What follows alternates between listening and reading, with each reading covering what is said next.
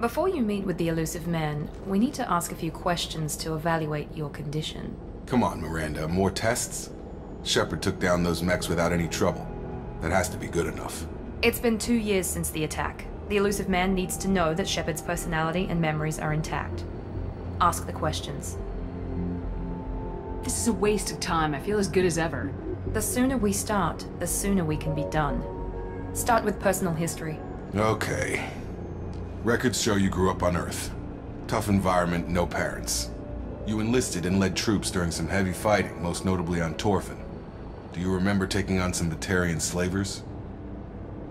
Those bastards were dug in deep in a fortified bunker. I sent a lot of good soldiers to their deaths. That's how it had to be. You got the job done.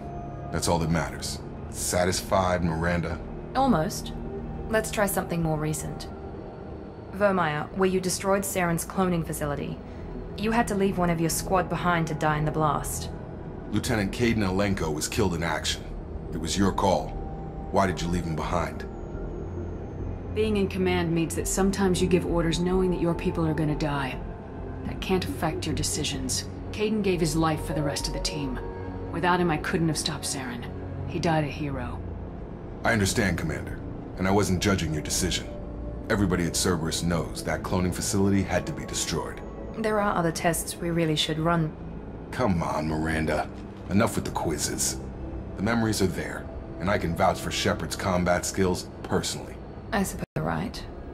We'll have to hope the elusive man accepts our little field test as evidence enough.